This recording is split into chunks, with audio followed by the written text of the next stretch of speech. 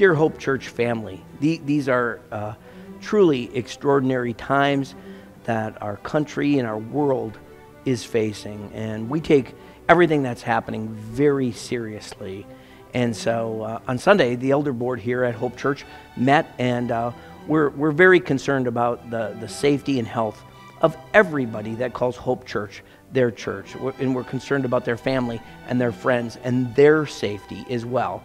And so the elder board took the lead from the Center of Disease Control, the CDC, which recommends that gatherings of 50 people or more should be suspended for a period of time. So we are temporarily suspending our worship services. So what that means is our Wednesday night 6:30 service, our Saturday 5 o'clock service, and our Sunday 10:30 a.m. services are temporarily postponed, okay? They're canceled.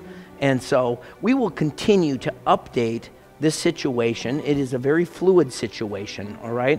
We will attempt to send out letters and information to you. But the best thing that you can do really is to continually check into our Facebook page, as well as check out our website, everybodyneedshope.org. We're doing everything that we can to encourage the people of Hope Church. So here's what's going to happen. Every Wednesday at 6:30, the current week's message is going to drop into our Facebook page, and it'll be right on our website, everybodyneedshope.org. It as well will be on our app as well. So if you've downloaded the app, you're going to be able to watch this week's message as it comes in at 6:30.